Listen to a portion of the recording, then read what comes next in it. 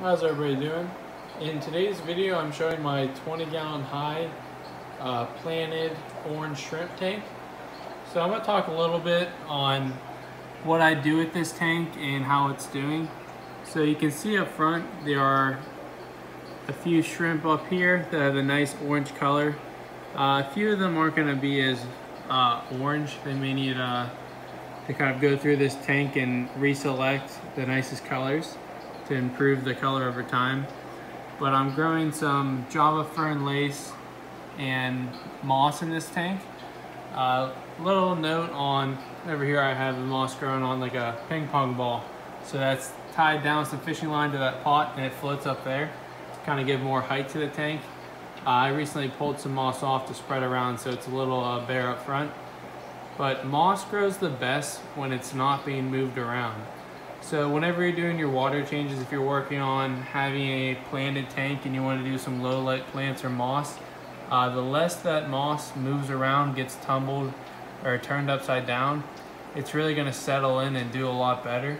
So this is initially super glued to a rock at the bottom of the tank.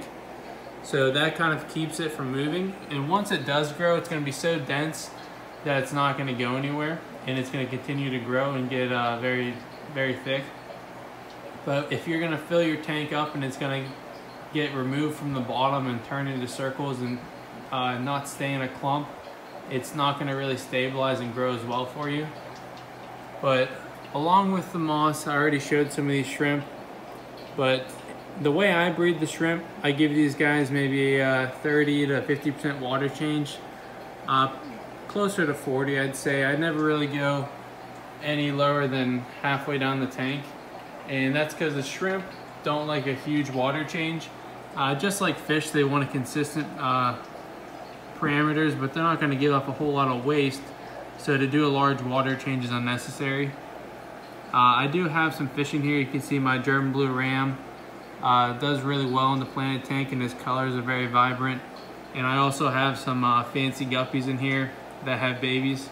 So feeding them flake food, things like that, they're gonna feed on it, and anything that sinks to the bottom will be a nice soft food for the shrimp to feed on.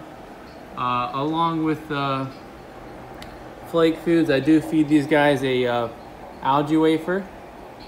They're kind of feeding up there up front. I tossed two in here before I started the video. There's one up here that fell on the plant and they're already smelling that food and going to it. So whenever I do feed these guys, I try to feed them once or twice a day. Feed for how many shrimp or fish you have in the tank.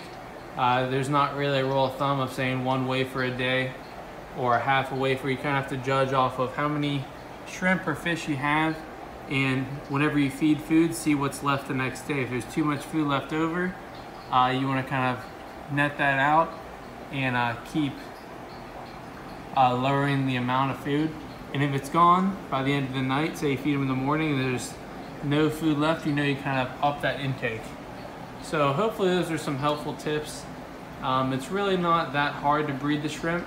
You just need to give them time. These guys, I'll be honest, they probably didn't breed for me for about 6 to 9 months, but I really wasn't trying. I kind of forgot about them.